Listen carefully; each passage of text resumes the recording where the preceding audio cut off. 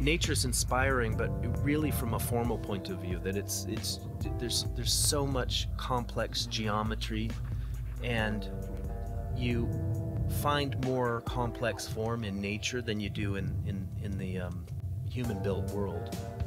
I'm Jason Payne. I'm an architect and professor of architecture in Los Angeles. I have a small boutique architecture firm called Hirsuta.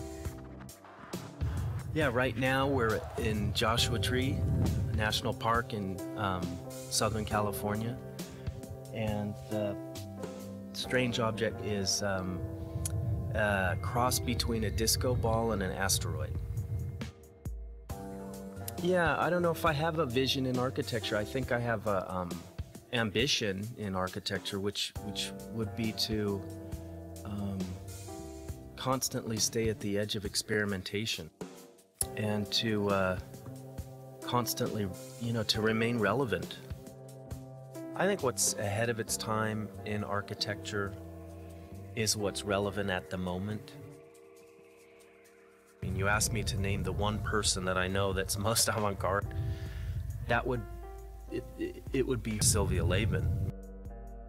And she changes minds. I mean, she has shifted the discourse, and not just once, but actually a number of times. It's very, very rare for theorists and historians and critics to have that kind of power.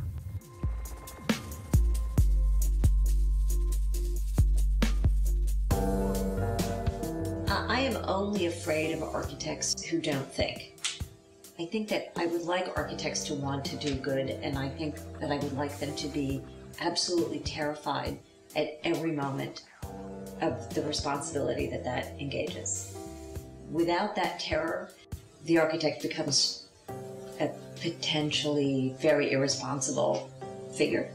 That constant risk is what makes architecture different from other things. Architecture's great strength is its belief that it can change the world, and architecture's great weakness is that it believes that it can change the world.